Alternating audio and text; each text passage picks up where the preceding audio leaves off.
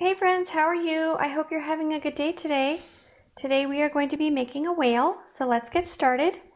We are going to start out with a curved line, just like that. Now, coming back up to this part of the curved line, we're going to make pretty straight, maybe like a slightly curved line. This is going to be the front part of his face. Now we are going to come back a little. He's going to have a giant mouth. And we are going to round it off and then come back up. Now this lower part of his mouth is a lot smaller than the upper part. So we were going to go make a curved line. At the back here where his tail is, we are going to make a curved line, come back in, and come back in with two more curved lines. We are going to make some side bends.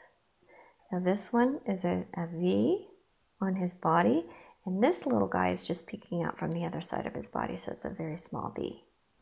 Now their eyes are very low, so we're going to make a circle with a dot in the middle.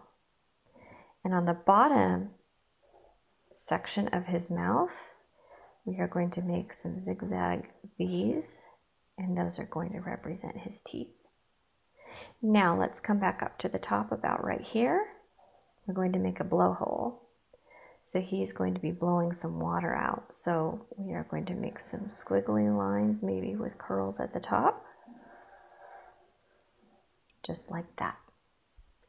Down below, if you'd like to make him jumping,